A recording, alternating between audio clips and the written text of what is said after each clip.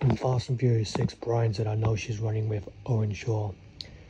Braga said, still playing copper. Trust me, this is way above your pay grade. Brian said, humor me, please.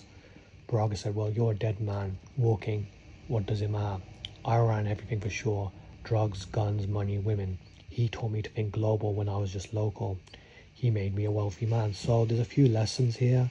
You know, when someone tells you this is above your pay grade, don't, ever listen to them, even if you have no experience.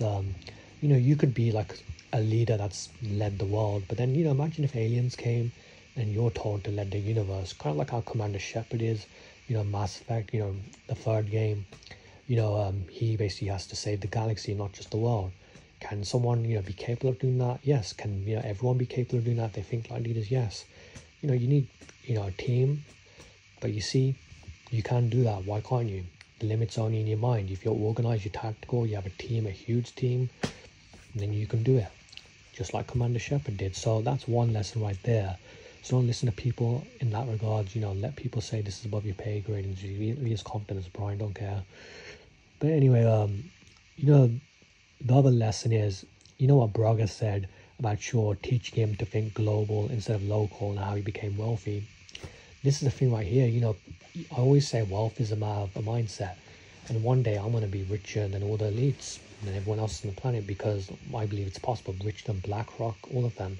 I bet you I'll get laughed at by most. Maybe some experts will disagree, maybe they won't, but if they believe in law of attraction, manifestation, if they do the meditation training I do, then they should understand it. It's all a matter of mindset. Wealth manifests from your mind. How do all the billionaires, like Jeff, Elon Musk, have wealth? Because they think highly of wealth. Whatever they think in their head, I don't know, but they manifest it. Now, what I'm saying is you have to do the same thing, except think higher than them. You have to be bold enough to try. You have to be laser focused like Bruce Lee in order to manifest it. The one with stronger belief is the one that's going to manifest things faster and in a more dominating way.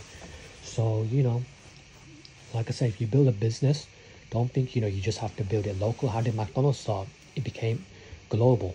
If you build a restaurant, an MMA gym in Birmingham, you can make it a global MMA gym in every part of every country, and have people teach the stuff you do, kind of like, I think, isn't, the Gracie Brazilian Jiu-Jitsu gym, global? There's a lot of them in where I live, but I don't know. But anyway, let's say it was global everywhere. And that's one example right there. It's just like McDonald's. So, it's fine if you want to run a gym, locally, just in one place. But, if you want to do it globally and build a gym like McDonald's 24/7, don't be afraid of doing that.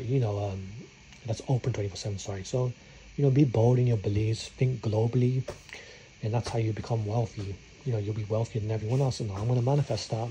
Watch.